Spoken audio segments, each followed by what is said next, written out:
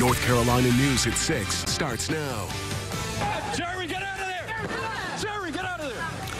A state of emergency in North Carolina. That is the word from Governor Pat McCrory as the Queen City deals with a second night of violent protests. Police once again donned riot gear overnight and used tear gas in an effort to clear dozens of demonstrators. Authorities say at least one person was badly hurt after being shot by a civilian, and several other people had to be treated at area hospitals. Groups of protesters shut down uptown Charlotte. They were seen damaging businesses, lighting things on fire, and at times clashing with police and the media. Hello and good morning. Thanks for joining us. For CBS North Carolina, I'm Stephen Chase. And I'm Russ Boa, and this is a story we've been following closely for several days now. Yeah, it all started on Tuesday when a Charlotte police officer shot and killed a black man, 43-year-old Keith Scott. For the past 2 nights since that shooting, protests have broken out in the city, with dozens of officers and civilians getting hurt in the process. CBS North Carolina's Robert Richardson joins us now live from Charlotte, where Charlotte's police officers are getting some reinforcements today. Right, Robert? That's right. There's still some police on hand, both from Charlotte Police and state troopers. There's also a very large media presence here. Earlier this morning, we showed you some of the damage to businesses as well as Time Warner Cable Arena. That's where the Hornets play. Bunch of broken windows there, but take a look at this vehicle over here. There's a couple of them.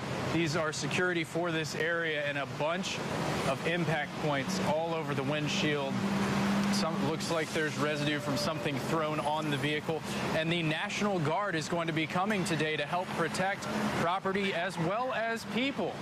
Governor Pat McCrory issued a state of emergency, which allows him to deploy the National Guard. There's also people coming from the Department of Justice who went to Ferguson after the shooting of Michael Brown, some strategic crisis specialists, and the president of the state NAACP will be coming to meet with elected officials and community leaders.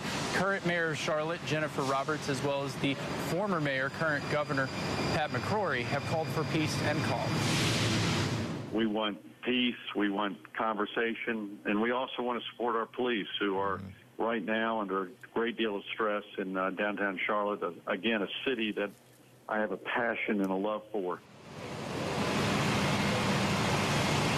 And the SWAT team had dozens of officers here this morning. They left, most of them left around 4, but some will be keeping an eye on the area and more will come back if necessary. One person is on life support in critical condition after being shot by another civilian during last night's protests. Police say 4 officers were hurt, none of them life-threatening, and we'll keep an eye on that throughout the day. Reporting live in Charlotte, Robert Richardson, CBS North Carolina.